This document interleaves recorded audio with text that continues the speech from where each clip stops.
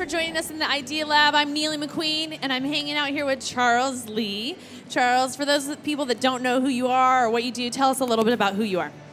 My name is Charles Lee, and I have a company called Ideation, and we really get to be brand innovators for companies and some organizations as well. And our little tag is we make good ideas remarkable or worth making a remark about. So we help with business strategy all the way to creative implementation.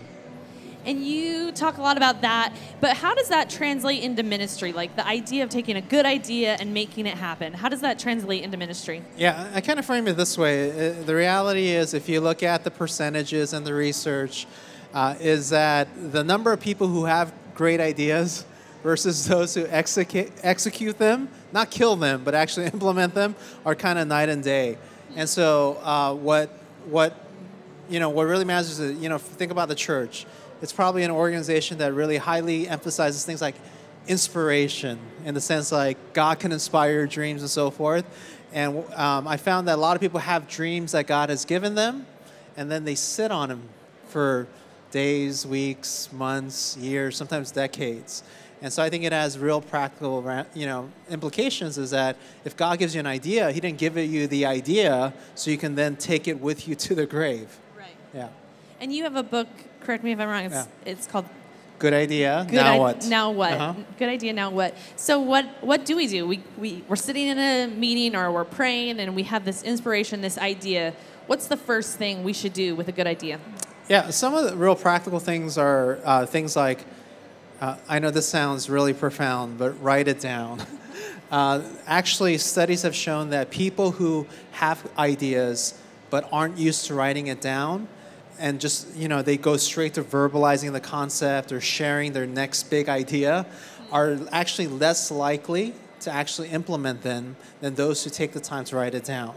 So writing it down actually increases your chances of actual implementation. And then writing it down gives you a point of reference so that you can go back to something to continually refine the concept. It's something that you could give to somebody who can then provide further input. But if there isn't a starting point, there's a good chance that, because what it does is if you just keep talking about your idea, it tricks your brain into thinking you're actually doing something about the idea. It's in the same way, like, if I was to contextualize it to ministry, is like we can talk about like quote unquote evangelism all we want, or prayer, or reading scripture all we want, and the more you talk about it, it almost feels like, okay, I'm doing it because I'm telling everybody else to do it. Right. But the reality is there's a disconnect between thought and actual action. So even from like a basic thing of having something with you always to kind of write down a good idea, that when it comes to you in that moment, you write it down. Yeah, so it's like maybe creating space in your schedule, and everyone's busy. I totally get that. But is there a system in which you could actually jot new concepts down? Do you have a time in the week where, or maybe even once a month, that you can go back to your brainstorming concepts and work through it through more than just a quick 5-minute glance? Most real productive, meaningful, significant type of work will require spurts that are more like 60 to 90 minutes long to actually be really dive into something at a depth that you need to dive into. So it would be literally like shutting off email, getting the email icon off the first page of your phone into the second page or something like that, and creating space that during those 60 or 90 minutes, you will go back and actually work on one of those and start writing it down and so forth.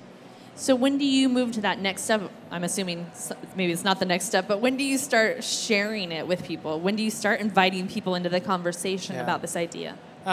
It's just kind of, there's no absolute rule of when that is, but if you feel like the idea is maybe 60, 70% developed, I think that's a pretty good space. If you feel like it's half there and it needs refinement before you even launch it, that's a good time to invite some trusted voices into the conversation.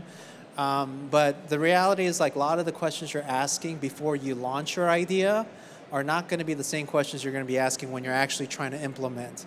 So my encouragement is be quick to launch, but in order to get there, you got to do the hard work of writing things down so that you're at like maybe 60% and you're on your way, and that's when you can constructively invite, because by then you'll know how to ask for help.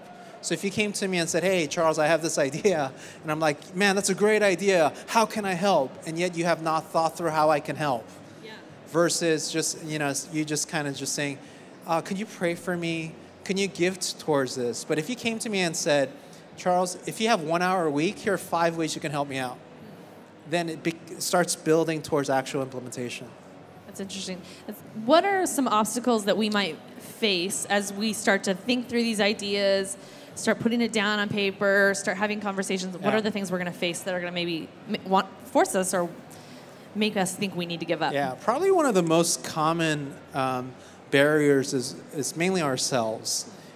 People like Stephen Pressfield in his book, The War of Art, or people like Seth Godin in his book Lynchpin talk about this notion of a lizard brain, where there's a part of our brain that kind of kicks in for survival.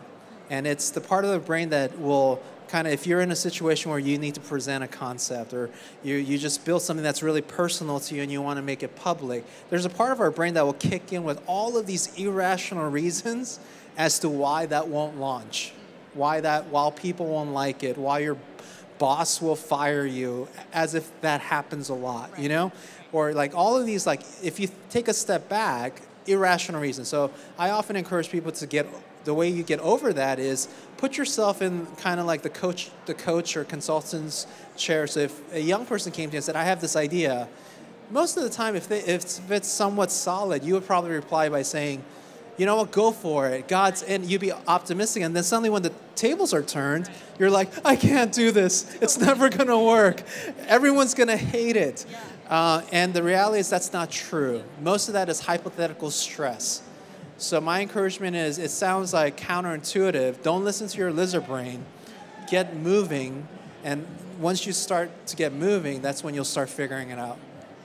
That's great. So we're the biggest obstacle sometimes, so getting past ourselves. But I think even when you're saying the writing it down and getting 60%, we're working through some of those things. So really writing down is much more powerful than we give it credit for. Yep, totally. Definitely. If we wanted to get more information, more resources, learn more about this conversation of idea making and creating this culture, where would we go? I write a lot about ideas on my website. It's just charles.lee.com. And also the book. The book is designed for really busy people like us. Yeah. Where it's kind of like 40 short chapters. They're more like cliff notes. Okay. So like sometimes I read books and I like long narrative. Other times I'm like busy. I'm like, give me the principle. This book was written for people with short attention spans that have a full schedule. So youth workers. Yeah. So it walks you through these little things and it provides little insights on what you can do today to move your idea forward. That's awesome. Thank you so much for joining us today, Charles. And thank you guys for joining us in the Idea Lab.